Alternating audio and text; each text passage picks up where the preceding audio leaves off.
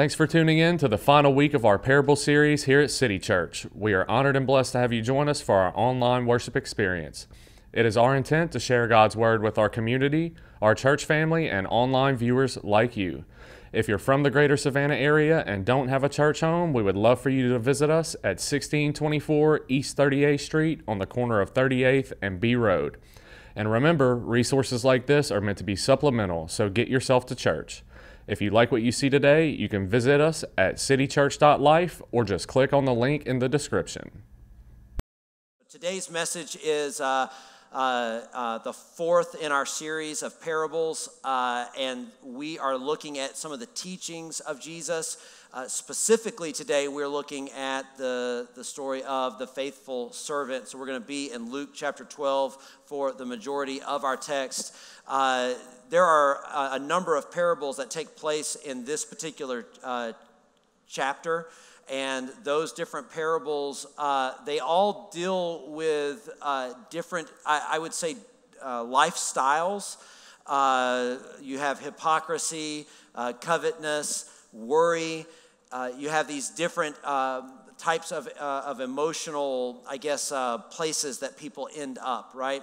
And how many of you know people who get caught up in these places, right? They get caught up, somebody who becomes, they really get caught up in their own self-righteousness. That's what leads us to hypocrisy, right? Is that we acknowledge a standard, but somehow we justify ourselves as being exempt from that standard, or that the standard applies differently to us. Do you guys know that hypocrisy has birthed a number of religions around the world? Like this type of living has huge consequences on people. Covetousness, that is, longing for what somebody else has, longing to be able to have the same as somebody, and even worry. There are people who allow their entire lives to be consumed with worry about what is happening around them. And in these parables, Jesus addresses them, and he says that there's a common solution. There's a common fix for all of these, and that is to have an anticipation for the future. That if we can have an anticipation for the future, and we'll get into exactly what that means looking at the faithful servant, then it's going to help us as we navigate the way that we live our lives, right? It's going to help us as we navigate our interactions with the people around us. So I'm going to back up just a little bit here in Luke 12 and verse 29. And he says, "And do not seek what you are to eat and what you are to drink, nor be worried." And so we're just taking a look at this idea of worry. And this is really a great passage because it says, "For all the nations of the world seek after these things, and your Father knows that you need them." And so here Jesus, talking about this idea of worry, he says that everybody is worrying about the types of things that you worry about, right? The thing that is different is that our Father knows that we need them. And I just want to begin this kind of like looking into the faithful servant with this premise being established for us that when we are walking through it, God is not surprised, and you're not the first one. Like whatever it is, whether it is a lack of resources or a lack of relationship or you're being attacked, whatever it is, even if it is by your own doing, it's not like God's sitting there going, "Whoa, I didn't see this one coming. How in the world did this happen?" And we forget that, right? We forget that when we're walking through it, and we begin to think like, how did I get here? God, did you forget me? Has anybody ever prayed that prayer before? Like, God, where are you? Right? And if we look at that practically, that becomes kind of a silly prayer. It's the God of all creation, the God that is omnipotent and omnipresent. He's everywhere at all times, all-knowing. We would declare these things until it's our situation, and then we would go, "God, did you forget me? I'm over here in this little hole. Where's God? He forgot me." And it's not that way, right? Because it's not the type of father that God is. This is one of the things that I always tell my kids, because, kids go through like this natural phase in life of just like there's a worry that they're going to be abandoned, or that you're going to forget them, or they're going to be left. And I don't know what births that, but anytime that those emotions kind of rear their heads with any of our kids, we're always like, hey, has Daddy ever forgotten you, right? Has Daddy ever dropped the ball? Has Daddy ever abandoned you, right? And I get it. Like sometimes, parents walk out the door, get in the car, and they crank the car, and they start making their way down. I mean, if that didn't happen, we wouldn't have Home Alone. You know what I'm saying? But the truth is that long term, it's not like there's this real forgetfulness that takes place. At some moment, it's there. God doesn't even operate like that, because God is with us at all times. His attention is not divided. My attention is divided. Sometimes, in fact, we were riding down the road yesterday coming back from Birmingham, Alabama, and everybody was asking me a question at the same time. God is just able to he's able to answer all those questions. I had to make everybody in the car be completely quiet. I couldn't handle it. And on top of that, an unnamed individual was doing this to me, right? And I'm like, But that's not how God operates. So here's the problem, is that we declare that God is one way, but when it comes to a difficult moment, we act like God is like us. We pray like God is like us. Hey, God, I'm here to remind you, just a little helpful nudge, just a little sweet little reminder that I'm over here and I need you to do this.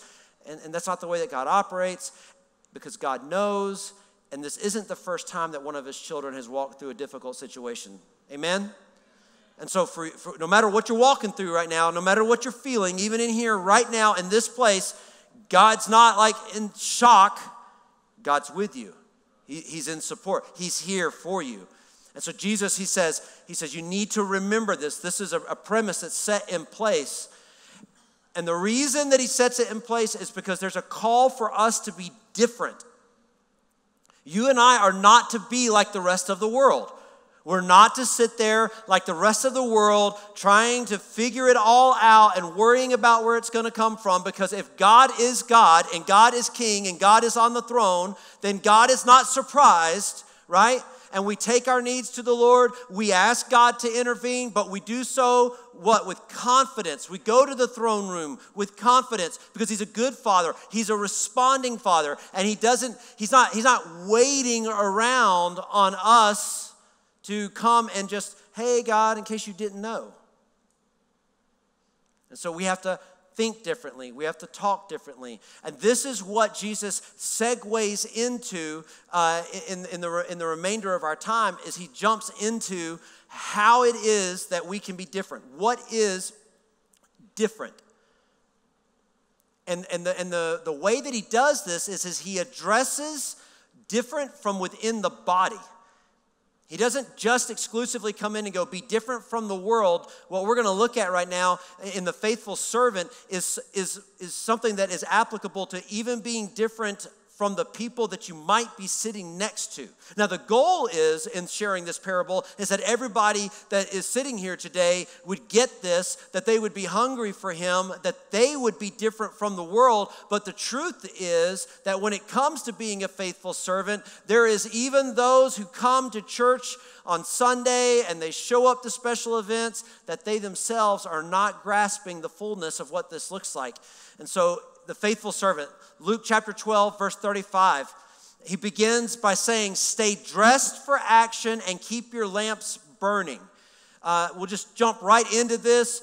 This idea of staying dressed for action is being ready to run. What does that look like? Remember a couple of weeks ago, I shared the story of the prodigal son, and that it was very common for the men, especially men of influence within their community, to wear long robes, and those robes were cumbersome. And so when it was time to run, what they had to do was they had to grab that robe down low. They had to pull it up so that there was some freedom to move in their legs so that they could take off and run. And so the people who are reading this is their interpretation, is that the idea of being dressed for action means that I am literally in a place where I can react, I can move. So the first part of this parable that Jesus is going to dive into is he says it is important that we are ready to do something, that we are ready to move. So as children of God, as servants in this world, the idea that, well, I just don't know what to say when it comes to sharing the gospel is a red flag that I need to figure out what to say in sharing the gospel. Because if I am not able to share the gospel, if I am not able to share who God is and what he has done, I am not ready for action. And so God might send somebody my way so that the gospel can be presented, so that their life could be transformed. And who knows how many family members might come to know Jesus. And if I'm not ready to be the voice, if I'm not ready to make a move, then shame on me. And it talks about having this light that's burning, this lamp, it's ready to be seen. The story of the 10 virgins, another parable that Jesus tells. It's the story of these 10 virgins. They go out, they have their lamps, they have oil, and they are waiting on the bridegroom. And late in the night, the bridegroom has not come. He's later than what they thought he was going to be. And 5 of them are running out of oil. And they turn to the other 5 who had prepared for a long night. And they said, can we borrow some of your oil? And you know what they had to say? They had to say, listen, I can't do this. I can't give you any because what if we end up being short? And so those 5 left. They went, they got more oil. And when they came back, the bridegroom had come. So it's really important that we kindle the fire. Listen to what I'm saying, that we kindle the fire inside of us in such a way that our testimony is not, I got saved when I was 6. But our testimony is, I got saved when I was 6. And let me tell you what Jesus has done since then. Let me tell you what God has been at work doing through my life. What is your testimony? That's where we're going to be able to measure how much light you're producing. And I'm going to be honest, if you're at a place right now where you're like, I don't even really know what's going on, like I just feel like things are good between me and God, and you're not engaging the world around you throughout the week, can I tell you, you're probably running low on oil, and you might want to address that now. When I was in college in Springfield, Missouri, I was working at a long-distance carrier called MCI. I don't know if any of you guys remember that back in the day. And so I had the honor of going through school, calling random people and trying to convince them to purchase long distance from us. And some of you might not understand what that is. I was sharing the story with my kids, and they didn't know what long distance was. I tried to explain to them that, we used to only get so many minutes on our cell phone in a month, and that if we called long distance, we had to pay extra per minute, and that there was a time where we didn't even have cell phones. And in fact, we were watching a movie one day, and this lady answers the phone, and she had one of those little curly long cords coming off it, and Ezra is like, what is that thing attached to the phone? Like, why is it there? And we were trying to explain to her that they didn't have them wireless. It had to be hardwired. And he said, well, why is it so long? Because it was one of those that was like 20 feet long. And it was, my grandmother used to walk the entire house. Like she could clean on the phone with that giant cord, right? And then she would use it until it just lost its tension, right? And then it was time to buy a new cord. And so that was my thing. I worked at MCI, and I had this guy that worked there with me. And he was the type of person that I didn't really get along with. I'm not going to lie. I don't know how to explain that. There's just people that you meet that you're like, oh, good, you're here, right? You ever met one of those people? And he was one of those people, and I was at church on a Wednesday night, and I was praying, and I'm not going to lie to you, like I'm really slow to get up and said, hey, God told me this, hey, God told me that, because I think we water that down so much, I shared a few weeks ago, but it's like, what color shirt I'm wearing, God was engaged in the process, and then people think that's weird, and then when God's speaking, they don't know how to listen because they're weirded out by by the fact that we don't take responsibility for our actions. Instead, we just make everything God's fault, you know. But then there are times where God actually shows up and speaks. And so I heard God speak so clearly to go and share the gospel with this young man.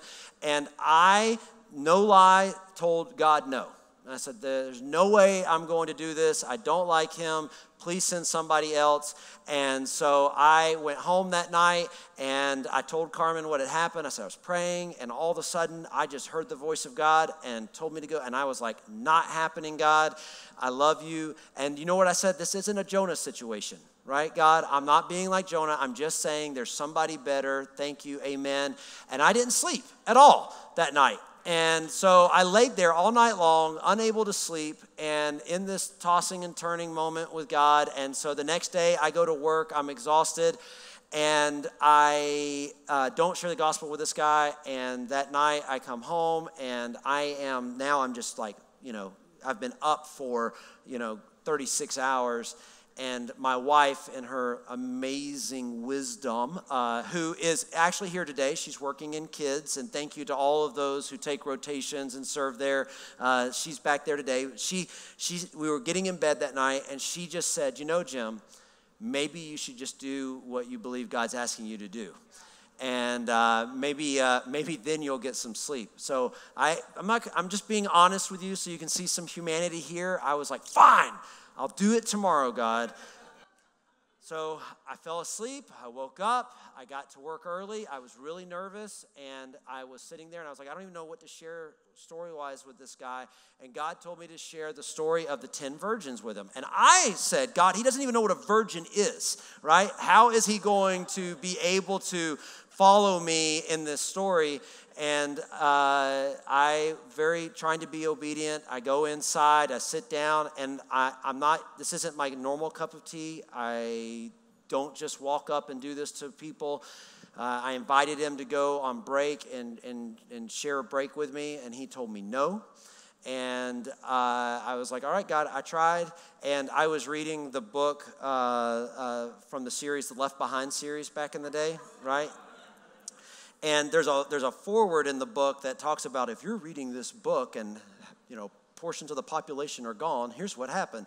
Well, I'm sitting here reading the book, and he comes, and I'm on a call, and I can't get up because I'm tethered to the thing. And he walks up and takes the book like the type of guy I expect him to be, out of my hand, and is like, I can't do anything about it, and walks away. I'm very annoyed. I'm on the call trying to sell long distance so that I can pay for school and eat and, all those things that go with that. Just remember that when somebody's calling you. And I guess now they just scam you. Anyway, that's a whole nother story. So I just said, I got done, and I was like, hey, dude, can I get my book back? And he just had this look of like he had just died. And he said, the beginning of this book, is this true?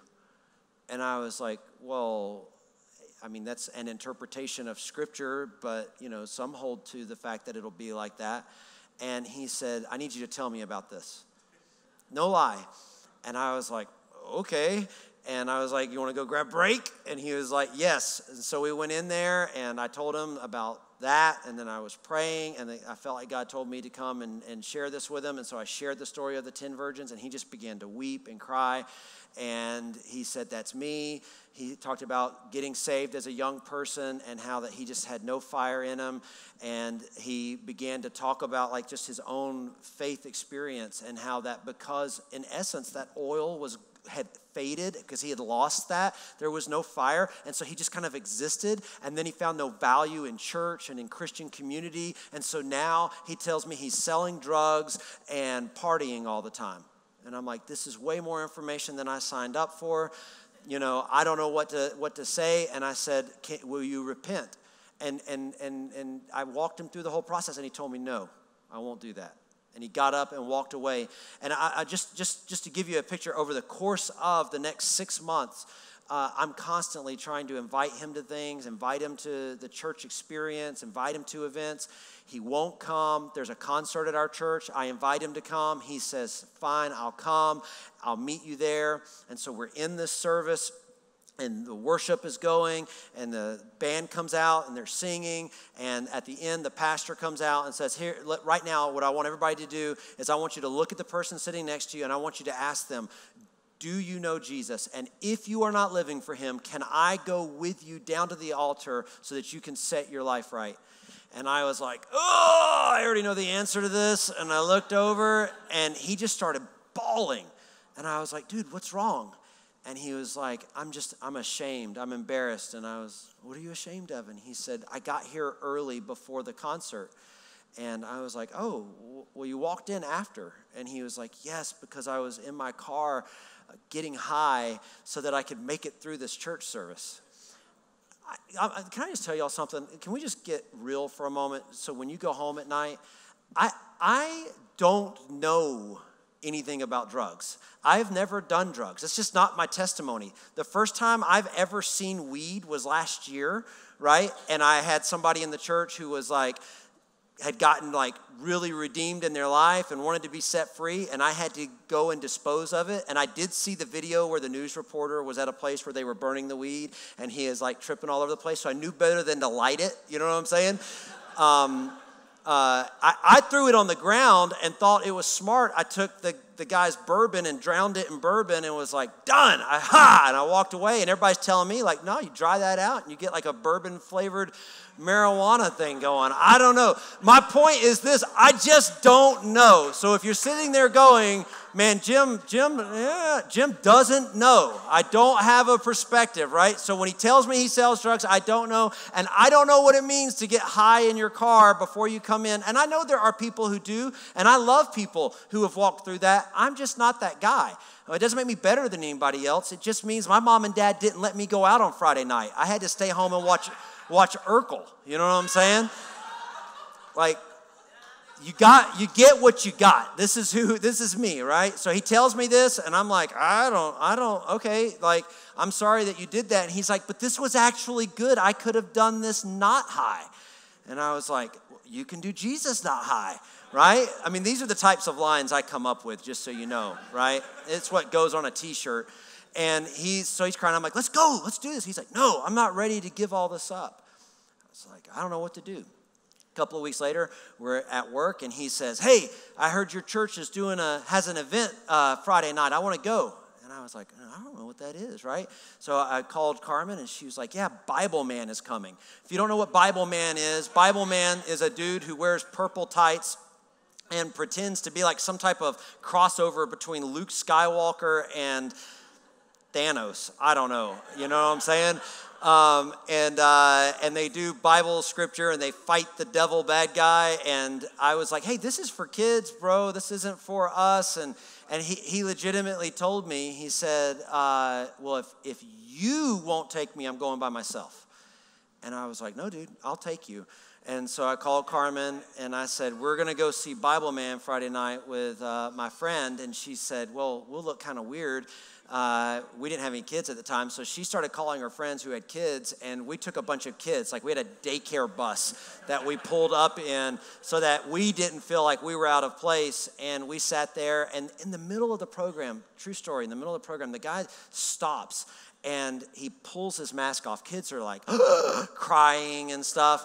And he's like, I've never done this before, but I feel like God is speaking, and God is telling me there's somebody in here. And he just begins to read this guy's mail, like telling this guy's story right there. And he says, and God wants to set you free right now. And I'm like looking at him, I'm like, oh my goodness, like this is it. Like, he's going to get saved at Bible Man.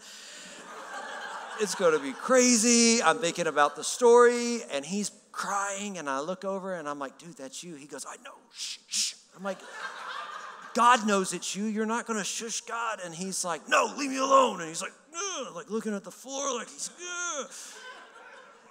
And he didn't do it. He didn't accept Christ in that room that day. And so I was like, we left. And as we were leaving, I was like, listen, you've actually never come to an actual church service. You've come to these two special events. Why don't you come to church on Sunday? And he's like, I'll call you tomorrow and let you know, right? And he left, and he didn't call Saturday. I went to bed Saturday night just feeling really defeated in the whole process. And I was like, God, I was obedient. You said do this, and here we are. Nothing's happening. We're just constantly in this game.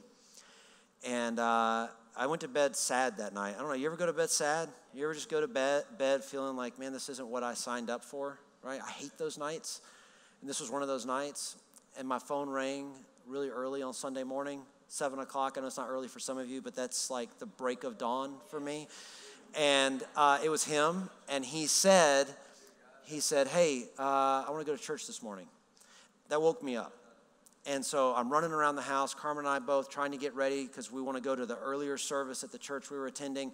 And we go by and we pick him up. And I'm just going to tell you, like he comes out in khakis and a white shirt, and the khakis are like 3 inches too short. You can tell he just doesn't, he's dressing up the best that he can for what he has. He thinks this is what you wear. And it just is like, you know, I can see his white socks and his shoes, and I'm like, okay, bro, we're doing this. Like, we're going to church together. And so we're driving down the road. He's in the back seat, and he's just like sitting, looking out the window. I had an old Cutlass Supreme at the time. Anybody know what that is? It's an old car. We're riding down the road. He's looking out the window, and I just got this feeling. It was like a kid, like anticipation. Like, when are we going to get there?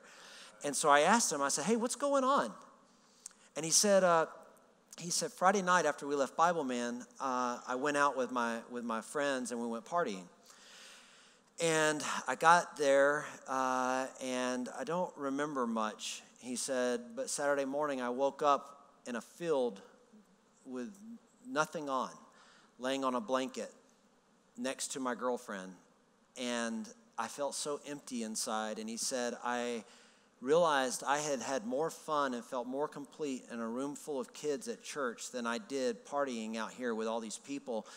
And so I left. We were supposed to be there all day yesterday, and I went home, and he said I just went in and sat down, and I had nothing to do, and I just had this hurt inside of me. And he said that he decided to watch a movie. And so he went and knocked on the neighbor's door in his apartment and asked if he could borrow a movie. They evidently had a large library of videos, and knocked on the door. And so he said that he got this movie called Homeward Bound. Anybody ever seen the movie, like with the dogs and the cat? And it's a good movie. And so he's watching the movie. It's about these 3 pets who get separated from their family, and they find their way home. And so he's watching the movie, and he's all by himself, and he said he heard an audible voice say, "It's time to come home, son." And he's freaked out and paused the movie, and he thought that the neighbors were messing with him. And he said he tore the house apart looking under the bed, went into his roommate's room, like nobody's in there, and he thought, whatever, went and sat down, turned it back on, movie's going, and he hears an audible voice again and said, "Son, I'm calling you home." And he paused it and did this again. Nobody's in there. And on the 3rd time, he just began to weep, and he went and found a Bible, and he started reading. And he said he fell asleep reading the Bible and woke up this morning and was like, I just want to go to church. Can I tell you, at church that morning, he gave his heart to the Lord.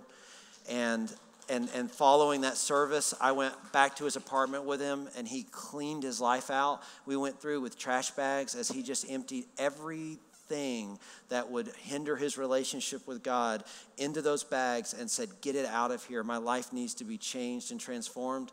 Can I just tell you that today that if you don't have oil in your lamp to be a light, you have no idea who around you won't see.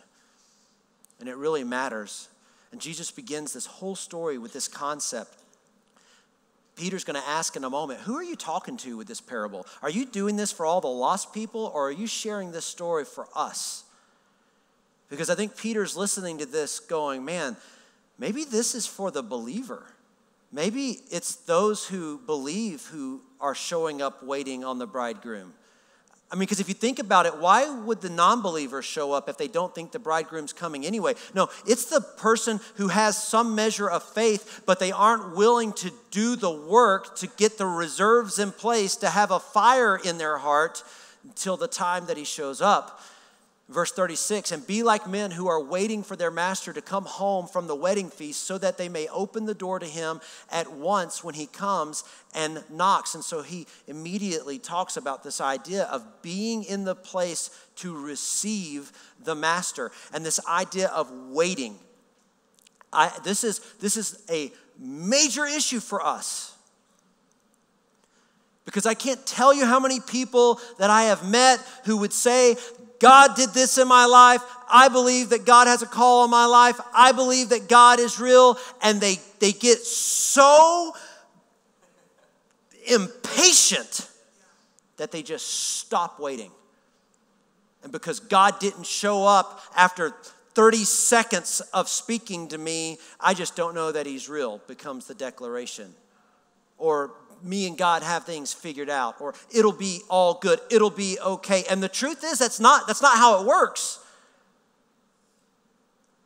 And so if you're the believer in the situation, the idea of being the servant means that you are waiting, that you are the one who is in holding for when the master returns.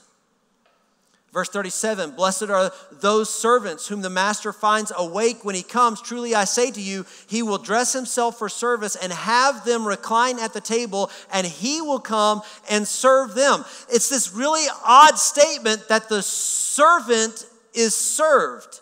Jesus modeled this just before he goes to the cross when he comes into the group of disciples at that final meal and he begins to wash their feet. And they're like, what are you doing? No. You're Jesus. You're not to do this. And he says, no, I am showing you a better way. I am here to serve you. This is the picture that he's painting, is that in those moments of waiting where it feels like you just need to give up, that if you'll push through, God will come and do the heavy lifting. He'll come and he'll do the hard things that you're wrestling with as long as you're ready for action and as long as you've got oil in the lamp. He'll make a way. If he comes in the second watch or in the third and finds them awake, blessed are the servants. So guys, there's a blessing for waiting. We should not look at the seasons in our lives where we feel like God's not doing anything as these big negatives. Right? There is, I heard this term this last week. We talk about an ROI when we talk about business, or return on investment. And we don't ever use that when we're using church language because it sounds so businessy. And so one of the guys was like, well, we'll call it an EROI, the eternal return on investment. And there's an eternal return on investment that takes place in your own life when you learn how to just be patient and wait. God, you said you were going to do it, and it hasn't happened today, but that's okay because you're God and you do what you say you're going to do. You see, our destiny, the thing that we're called to, the place that we're called to step into, that truth, that reality that's there, we can sabotage that. We can sabotage the thing that God wants to do in our lives by running, becoming impatient, and failing and falling into sin and being disconnected from God. We can sabotage the destiny. And if we would, instead of being impatient, go, you know what? All that's happening right now is I'm storing up blessing. It's going to be even better than I thought it was going to be because I'm in the period of waiting. He uses this word here too, and it says, and he finds them awake. And it reminded me of some passages in Revelation chapter 3. The church at Sardis is being addressed. And I want to look at this briefly, beginning in verse 1. He's talking to this church, and he says, I know your works. You have the reputation of being alive, but you are dead. This is how the angel of the Lord is giving a word of caution to believers. So this is people who are showing up at church. This is you and I. And so maybe this is you, right, specifically. And it says, I know your works, right? These are the things that you do, your works. You have the reputation of being alive, but you are dead. So reputations don't save. Your reputation is not going to provide an eternal benefit for you. I read stories all the time of celebrities, right? They get pulled over by the cops, and then the cops are saying that when they pull the celebrity over, the celebrity is like, do you know who I am? Right? It almost seems like it's something out of a movie, like who would actually do that? But people actually try to leverage their reputation against expectation. Your reputation does not exempt you from expectation. And so you don't get to go, hey, listen, do you know who I am? Because you might have a reputation of being a really good person, but you might actually not be. And he says, you have a reputation. The world around you thinks that you're alive, but I'm here to tell you that you're not actually alive. Right? Wake up and strengthen what remains and is about to die, for I have not found your works complete in the sight of my God. And so he's using this language of works here in verse 1. He uses it again in verse 2.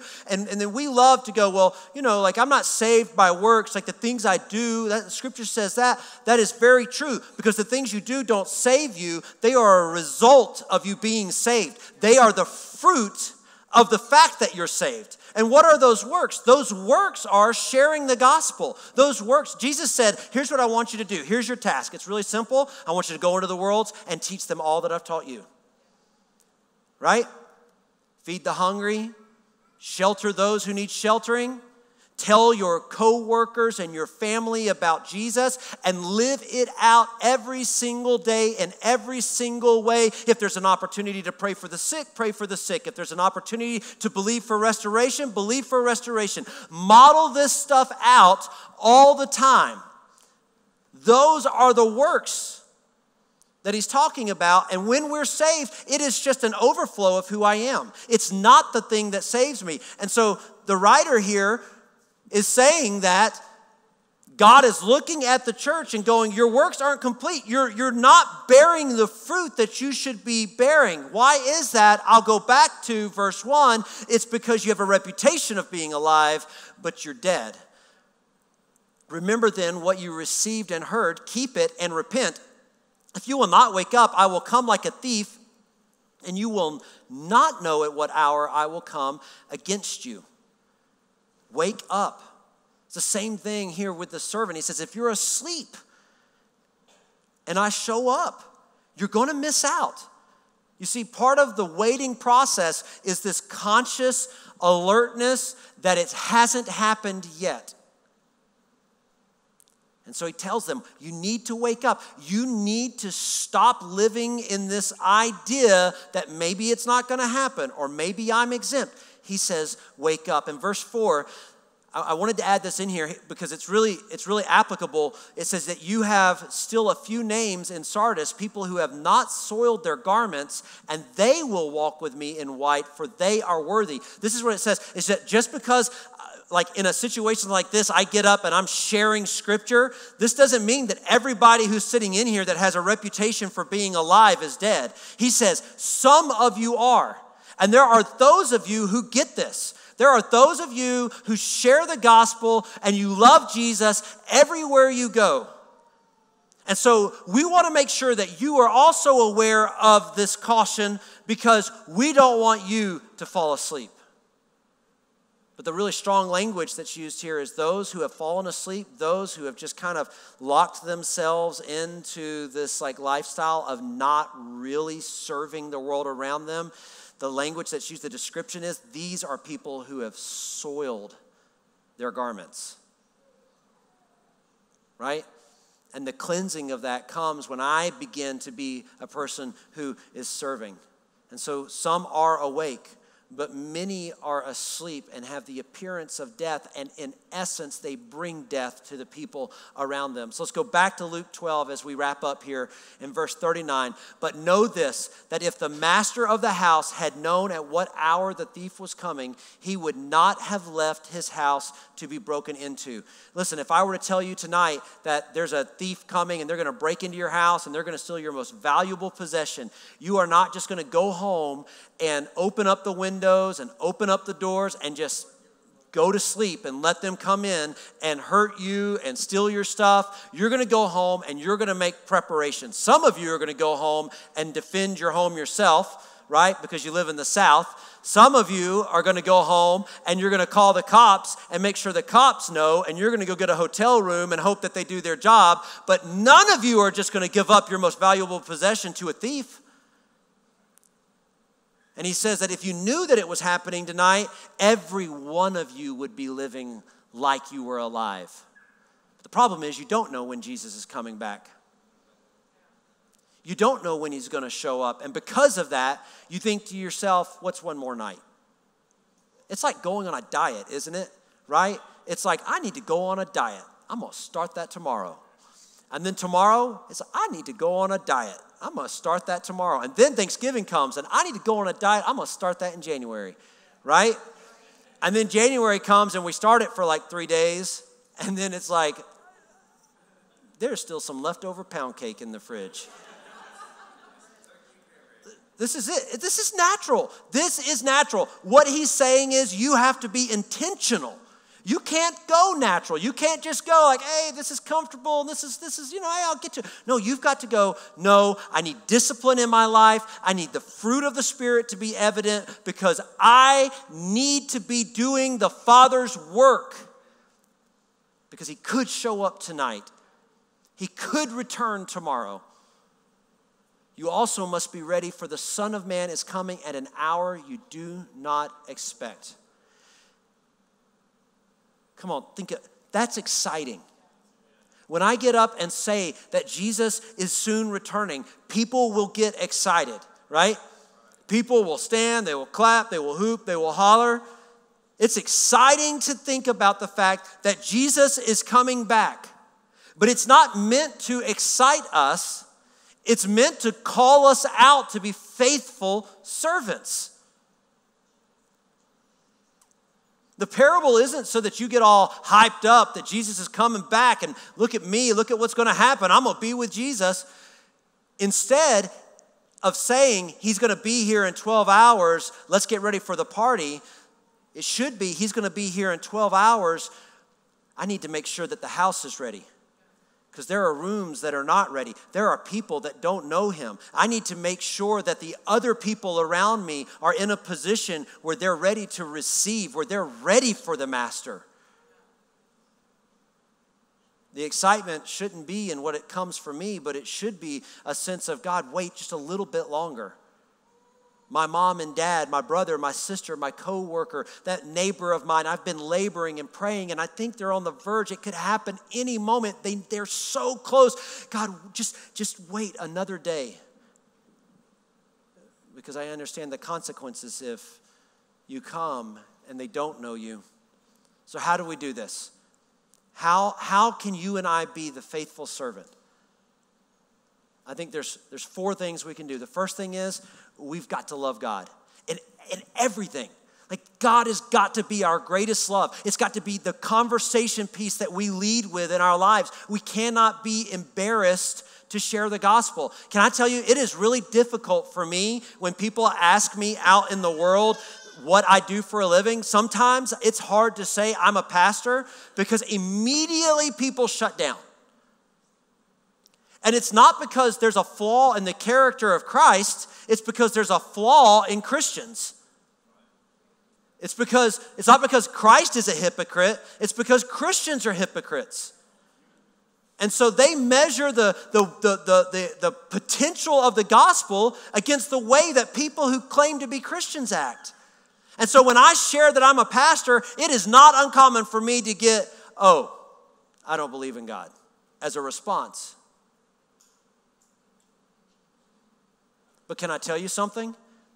I'm not exempt from telling people about Jesus, and neither are you. And it is not, we have said this from day one at City Church, it is not my responsibility to share the gospel in this community. It is my responsibility to share the gospel, to invest in you, because you are the workers in the field. And where you're sharing the gospel is places I cannot go. John Maxwell, I heard him this last week. He said that right now they're saying that 53% of Americans will not step through the doors of a church. That means that 53% of the population will only hear about Jesus if you're talking about him. If you can figure out how to be the ones sharing the gospel. We need to love people. Can I tell you that God loves people, and if we love God, we're going to love people? We've got to figure out how it is that we can begin to be interacting with people. And can I tell you another thing? Like, if you've got junk in your life that's preventing you from loving God and loving people, figure that junk out. It's not eternal. You're not going to be standing there for eternity mad at your friend.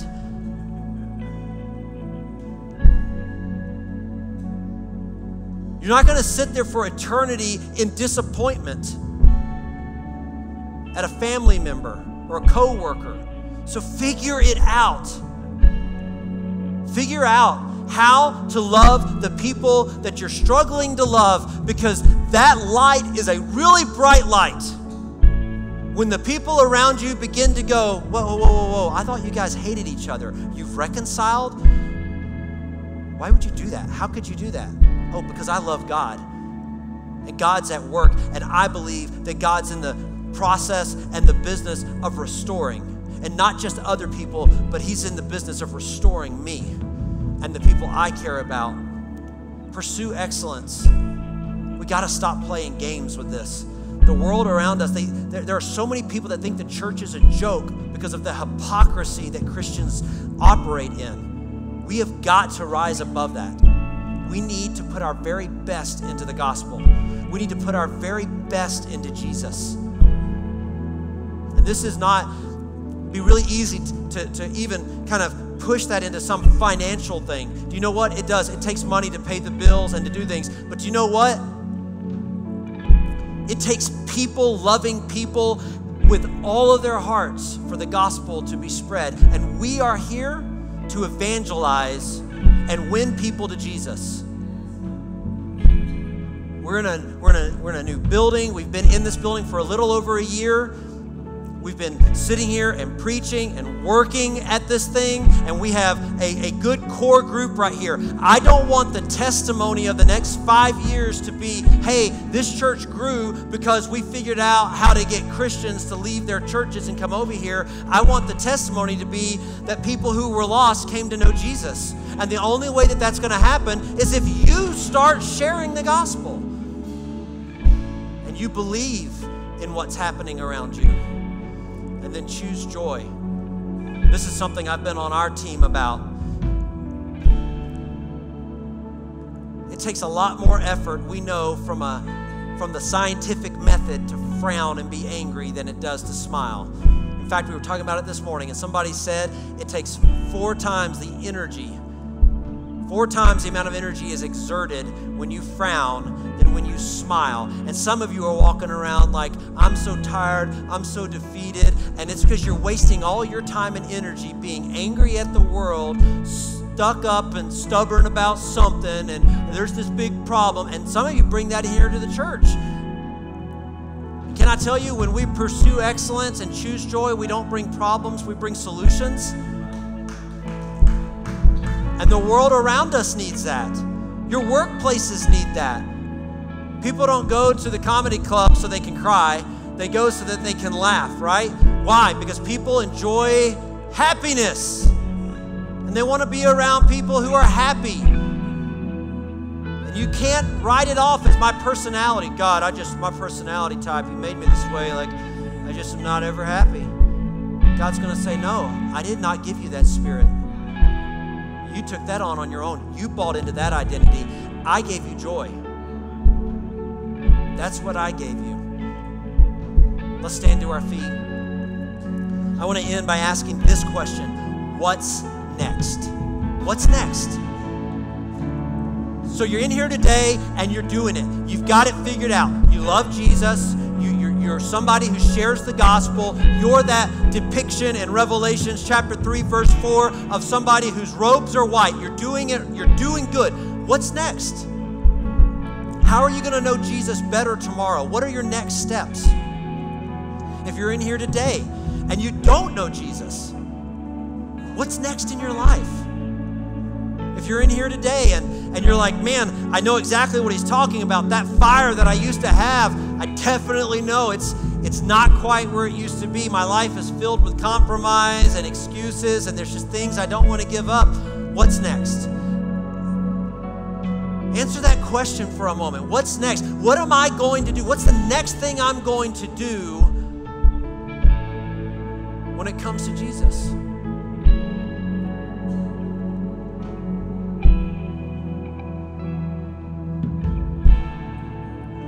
Do I need to restore a relationship? Do I need to lay down my pride, my ego, my vanity? Do I need to make some things right with family members? Do I need to be a better worker? You know, have I lost the excitement for working at my job? So now instead of going and putting everything I've got into it, I'm sneaking around listening to podcasts as much as I can, or showing up late and leaving early and trying to milk the situation for as much as I can. I can't answer that for you. You're the one that knows that. I was talking with my brother this week, and he was telling me that just a few months ago, he just found himself in that place where he was just discouraged, and he was just had his phone out all the time, listening to podcasts and looking for opportunities to be disconnected. And just in a short period, he was like, I don't want to be that guy. I want to be the guy that puts everything into it. He's not doing the job that he loves. He's not in a place that he's passionate about. But he doesn't believe he'll get into a place that he's passionate about if he doesn't put forth his best right now, because he believes God's going to order his steps.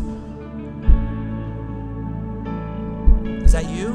What are your next steps? You see, being the servant means, and being awake means, I'm active. I'm ready to run. I'm ready to do something. I want us to right now just bow our heads and close our eyes across this place today. And I want to give those in here who do not know Jesus, those who are online watching right now, if you do not know Jesus, the first step is acknowledging that you need Jesus to be Lord of your life. If that's you in this place today, I want you to pray with me right now. We want to pray this prayer, and we just simply say, Jesus, come into my life. Transform me. Fill my heart with joy. Give me purpose. And I am committed to be in pursuit of you because I need you in my life. I need you. You're my only hope, my only salvation, my only way. If that was you and you prayed that prayer, we would love to know that.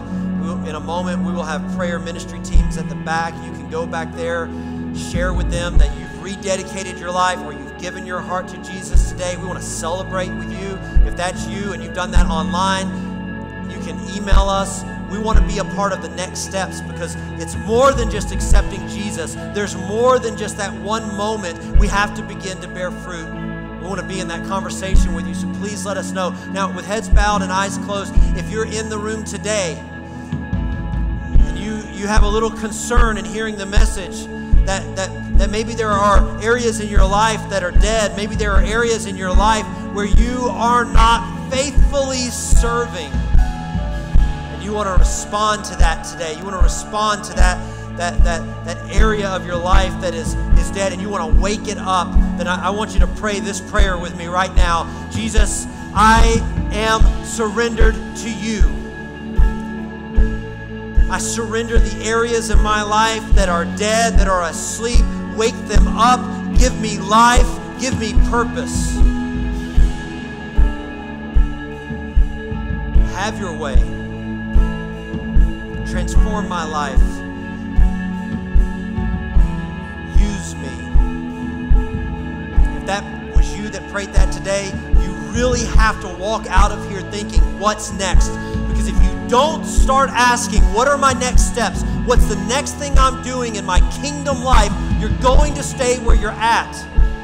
You need to start thinking about where you're going. And again, we'd love to be a part of that conversation with you. And let's just take a moment as we close and let's pray.